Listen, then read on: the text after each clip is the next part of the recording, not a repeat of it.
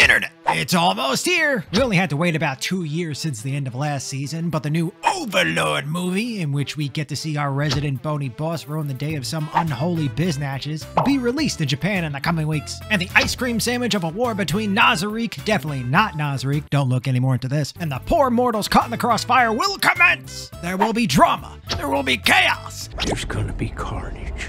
No more stalling. If this is your kind of content, I would appreciate a like and a sub. Let's get it. Now, when Overlord first released during the long ago, it was awesome. An amazing ensemble of sociopaths and lunatics, a MC with the power of a god in the inside of a rubber duck, and a throwaway line taking to heart and transforming the entire plot of the series. We watch him wash a family of angels and speedrun the guild's ranking system in Season 1. Then he commandeered a horny lizard man village and gave a small reminder that they are a problem in Season 2.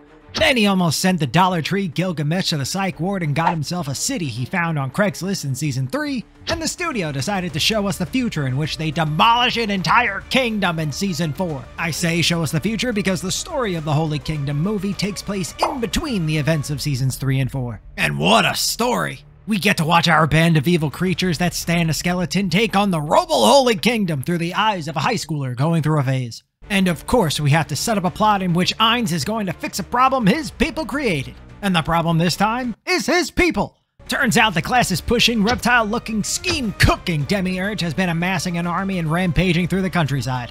And wouldn't you know it, but their magnum opus is the Holy Kingdom itself. Now Ainz can roll through, tell his homies to dip, and stare out at a crowd of common folk like, "You will find I am kind." As long as everyone sticks to the plan. Now, I've read a portion of this arc in the light novel, so when we get shots like this in the trailers and teasers, I gotta go, oh! I'm not caught up on the ending, so my hype is still at peak form. The fact that this is a movie makes me happy and sad. Happy because of that sweet movie budget the studio gets to play around with, but sad because now the entire arc has to fit into... Hold on, give me a second. Oh shit. 2 hours and 15 minutes? Dope. But still, I'm gonna check it out no matter what. What do you guys think?